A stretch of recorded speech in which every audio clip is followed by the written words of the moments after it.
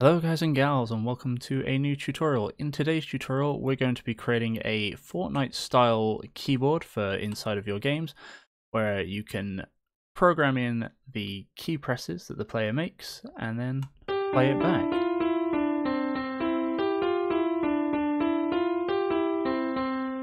Now that's one that I've just set up previously, so if we just press the reset button, just to make sure it's pushed properly, and we press play, nothing happens, and then we can just tap in some randomness, then press play. You can see it plays it back to us. Yay! And then if we add some more notes to the end of that song, and then press play, it will play it again, but with the new notes, until we press the reset button. So pretty cool. And it's not too hard to set this up. One of the things that you will need to do is download my sound effects that I've made for you guys. I have a keyboard. I've been learning how to play. Yay! And so I've recorded different notes for you guys and aligned them all so that you can do this. Yay! And then you'll be using the exact same sounds that we're using here. Obviously, if you've got your own sounds, go ahead. If you want to edit them, do what you want. So we're just going to delete all of these. No, goodbye. Do we want to break references in the list? Yes, we do. They're all gone. So there we go. The first thing that we're going to do is we're going to build our basic white key. So right click, blueprint class, actor. We're going to call this white key underscore BP. Underscore BP. Now we're going to open this up, and what we'll do first is add a component, and this is going to be a cube. We'll drag this into the world so that we can see how large this is in comparison to our player character. Just make sure that they're kind of together. And then inside of our blueprint, we're just going to resize this till we think that it's a nice size. Now obviously, if you want these to be easier to hit, you're going to want them to be a little bit larger. There we go, it's a bit thick really. Let's make it a little bit longer just to get rid of that thickness that had so many C's, thick with extra C's. And we're just going to rename this to key underscore mesh just so that we know what it is in our hierarchy. There we go. Next thing we're going to do is just select our default scene root, add a new component, and we're going to call this, well, we're not going to call it, we're going to get a text render. And by default, we're going to need to flip this on the blue axis 180 and on the green 90 degrees. And we're just going to move this down to the bottom of our key, raise it up a little bit, change the text color to black so that it's visible on our key. There we go, kind of make it centered as best we can. There we are. We might need to move that a little bit. It's not quite centered, but we're going to be doing something with this later on, so it's not really that much of a hassle right now. So what are we going to do with this? Well, we need it to play a sound. So let's open the blueprint up itself, go into the event graph. We're just going to get rid of these for now. We're going to go ahead and right click our key mesh, add an event on not on overlap, on hit. Now the reason I'm not using overlap is because when the keys are all really close together, if you're using overlap and you're using a trigger box, it's going to be really easy for you to accidentally activate keys that you don't want to be using. So we're going to be using hit, so when our character jumps on one of these, it's going to activate. Other actor, we're going to cast to a third person character, or whatever the name of your character is. I'm using third person character, I'm just using the default. You guys know me, that's what I do. And now what we're going to do from this is we're just going to play a sound, 2D, and right click sound and promote this to a variable. Now we're doing this because we're going to need lots of different keys and we don't want to set up lots of different blueprints for each note. So we're going to have a variable that controls which note we're using.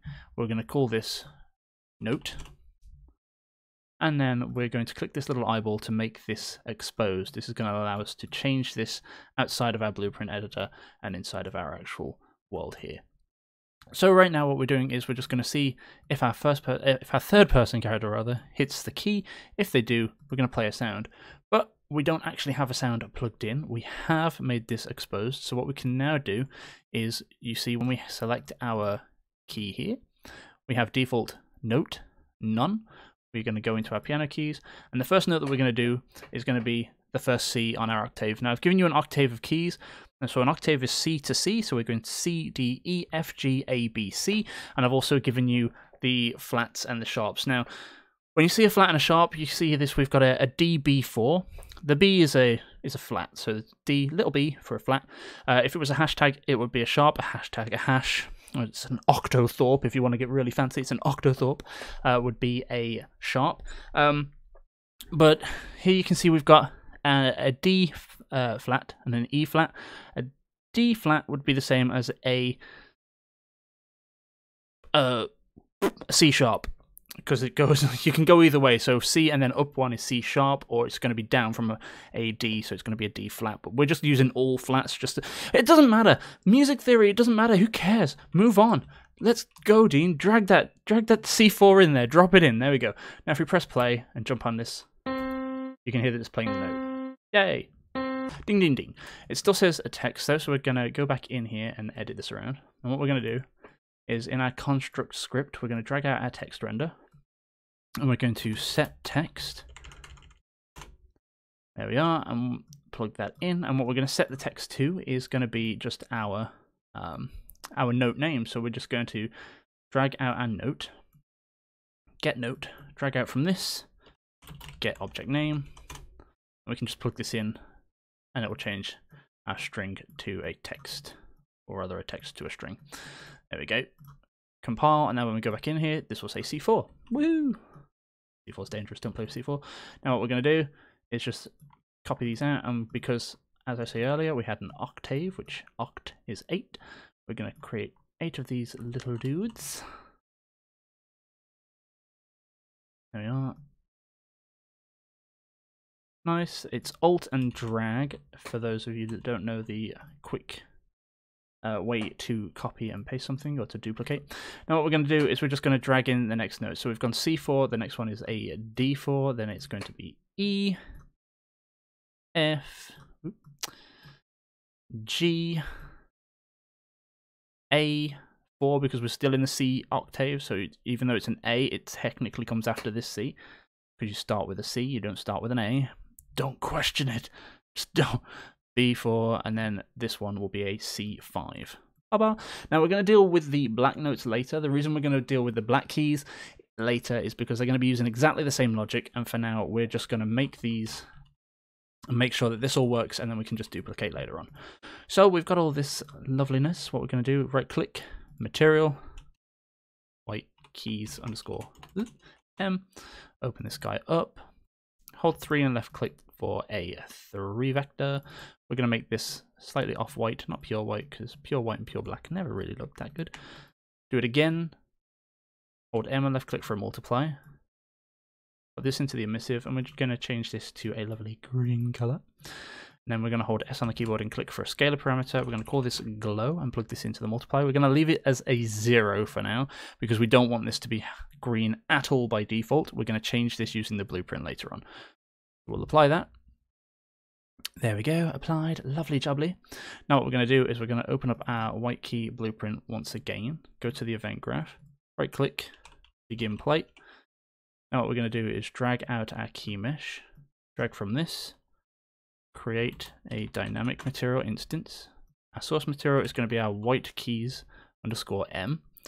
Plug this in from our key mesh, set material, helps if I could spell. There we are. Now our material is just going to be the return value of the material instance that we just created. Drag out from the return value once more, and we're going to set a scalar parameter value. You remember we called it glow, and this is how we're going to control our glow. We're going to have this down with the hit event because we want to change the way the key looks when it's being played. So after play sound, we are going to do a timeline. And we're going to play this from start. And now what we're going to do on the timeline is change the length down to 0.5 and add a float track. Right click, add a key. At 0, we want a value of 0. Then halfway through this, which is 0.25, we're going to want a high value for lots of glow, so 20. Add another key, 0.5. At the end, we want 0 again. Now what we'll do is head back to the event graph, plug our new track into our value and our update into our set scalar parameter value. Now what that will do is it will change our glow over time as we press our keys. As you see. Pretty cool, right? So now we've got this working. and our keys are playable, we need to create a system that allows us to save these into a singular track and play them back afterwards. What we're going to do is we're going to cheat, right click our white key, duplicate, and we're going to call this play button underscore BP. We're going to, oh, I've not renamed the other one, play button. We'll call this underscore button underscore BP. There we are. We'll open this one up. And now we don't want any material stuff going on. We don't really need to do any of this. What we do need is our notes still. We don't want the play sound for now, but we do want to make sure it's only happening with a third person character. We're going to our construct script, delete all of this because we don't want to change our text render anymore. Press compile, and in the text render text box, we're going to just put that to play. And we'll compile once more. Now if we drag this into the world, we should have a key with play written on it, and we do. There we go.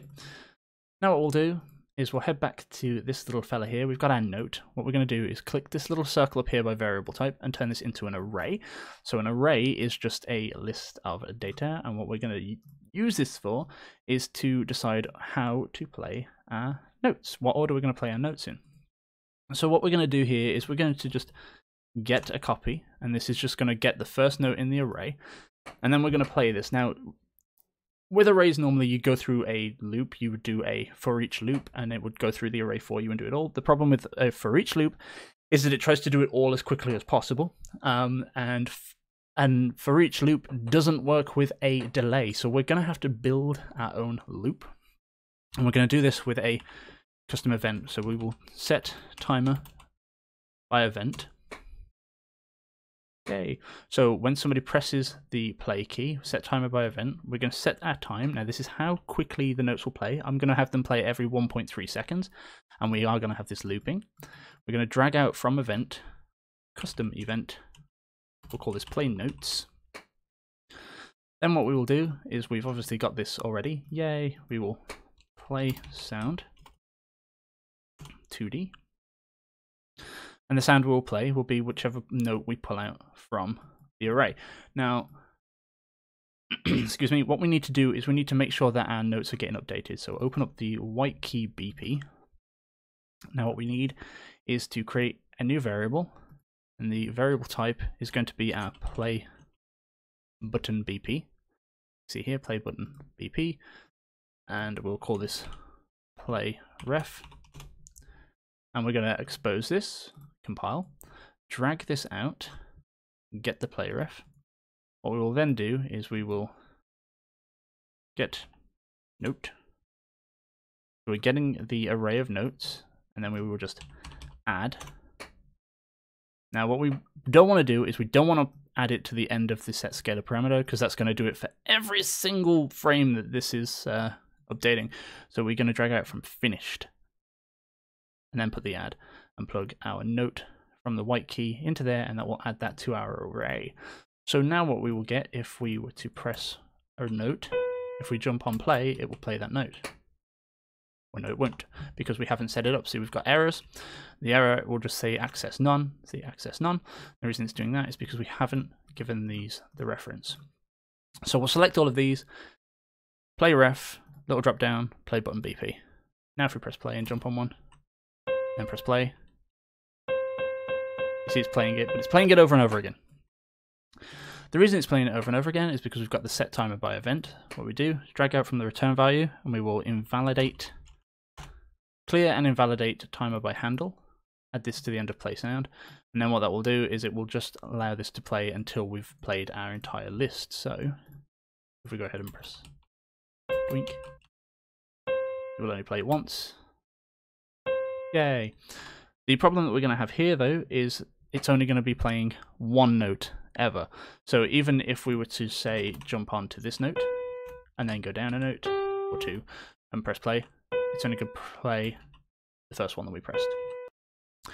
The reason it's doing this is because it's only getting the first thing in the array, which is 0.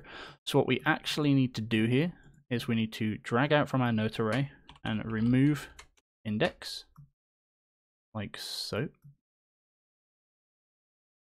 And then we'll clear the timer. Now, well, let's not clear the timer. Let's press compile. and press do, do. Go back over here. See, it's ding dong. Cool, right? Ding dong. But as soon as we press another one, we've broken things. Okay. The reason we're breaking things is because our array is never really updating properly because we're only doing this thing once. So what we actually need to do is from here, we're going to set an isValid. And we'll say from our get isValid, if it's not valid, clear and invalidate the timer by the handle. So what that's going to do is it's just going to stop the event from running if there's nothing in our note array. And now, if we play, ding dong, then nothing.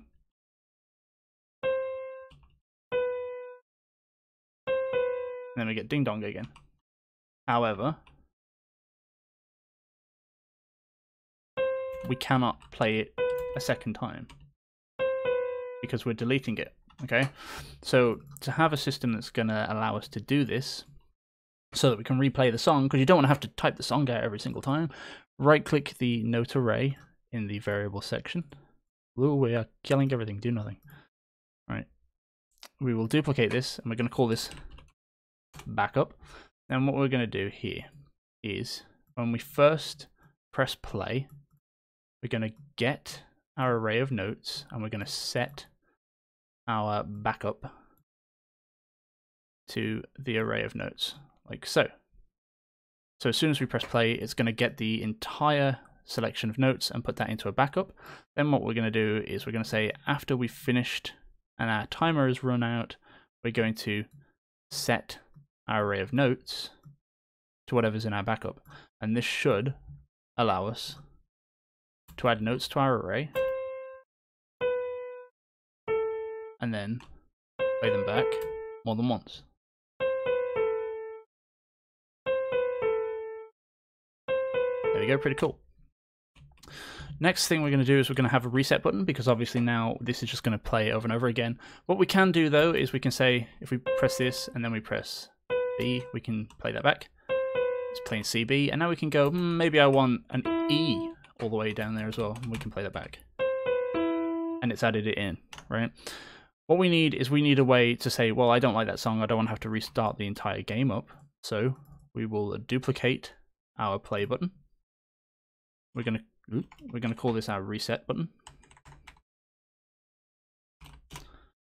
We'll open this guy up. We're gonna delete pretty much everything here. We don't need anything. We don't need any of this. We do still need the hit. Our construct is still empty, which is good. Our text render, we're going to set this to reset.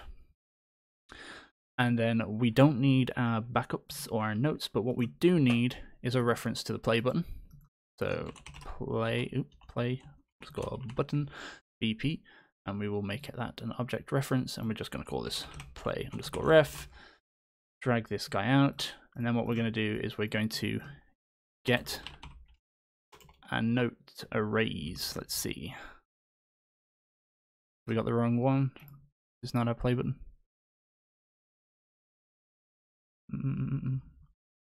Oh, we need to compile first.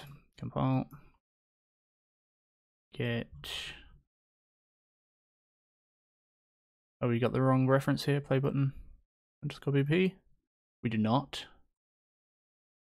It's called note and backup.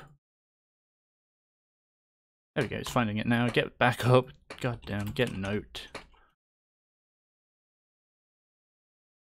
Ah, we're finding the wrong thing here. Alright, hold up. Because I've got more than one play button. Let's quickly rename this play button. Only on my end. You guys don't have to do this. This is because I had another one that's backing up. I just rename this play button. New. Press save real quick. We'll go into the reset button. Play _button new BP. There we go. That should now be fine. Drag this guy out. Get note. Thank you. And we will get backup. And now what we're going to do with both of these things is we're just going to clear them. We're going to clear both. So if we press the reset button, it's going to get rid of what's in both arrays. No more backup, no more current play. Ooh, it would help if we put a reset button down. And like before, what we then need to do with our reset button is we need to grab our reference. However, we need to make this public or exposed. And now we have our play ref, and we can select the correct play button from our drop down. We can press play. We can say C, B, C. We play that. If we press reset and then we press play, it shouldn't play anything. Cool, working. Now the final thing that we need to do, just to make sure that we've got this all set up correctly, is right click and duplicate our white keys material and make our black keys material. Open this guy up, change the white to a black. There we are.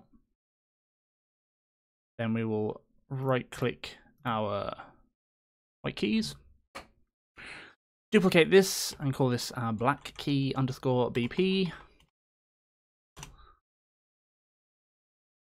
Then we're just going to change our text render to have white text instead of black text, and change the white keys in the source material to black keys. Press compile here, open up the viewport because we're going to need this guy, drag him down into our level, and then we will resize him. We don't want him to be as long, and we don't want him to be as thick as the white keys. Ooh, we don't want him to be that stubby. Just move that up to line, and then we just need to move our text render also to better match our new key.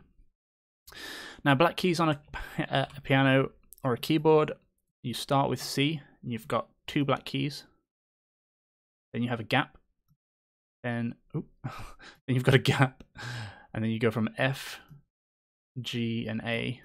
All have black keys on them, like so. And then your next black key would be here between the C and the D, but we're not going to put them there because we're done with that. Now what we need to do is just make sure that these all have the right notes. So we're going to go into our piano keys folder, and this is going to be our DB.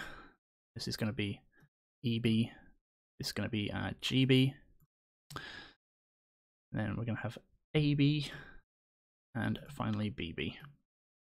Those are all of our flat notes. And if we press play, we've now got our black keys, and we can play them. They're a bit stubby, really, aren't they? We can press play. Oh, it's not sent them correctly. Ah, that's why. Because we haven't given them a reference. Always forgetting that reference. Eyedropper, pluck it down, then we play the notes. Play. There we go. So there we have it, a lovely little Fortnite style keyboard. Epic, eat your heart out. Hire me, god damn it.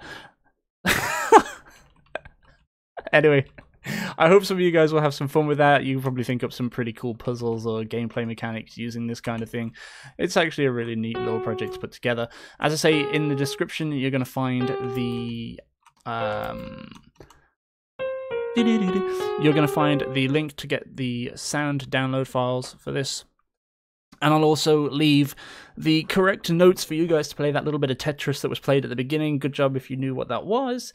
And you'll also find things like my Twitch link and my Discord and my Patreon. Anyway, thank you guys very, very much. I shall see you next time. Bye-bye.